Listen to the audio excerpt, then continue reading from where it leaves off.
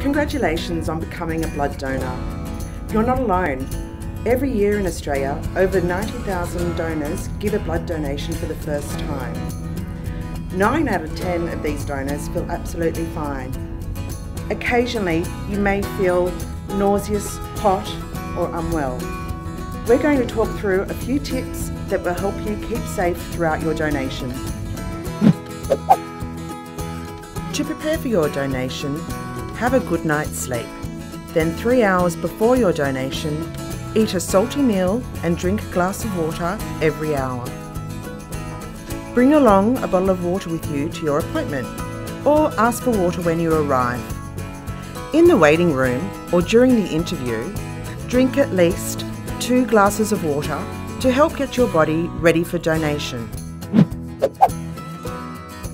Muscle tension exercises make your donation go by more quickly by increasing your blood flow. Do these exercises before the needle goes in or comes out, before getting up from the couch, or if you feel unwell.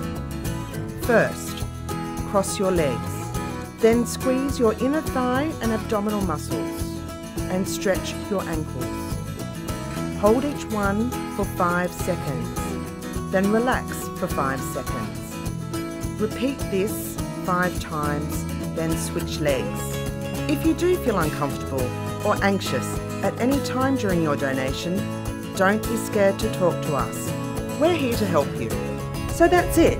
It's pretty simple, really. Most donors have a very positive first-time experience.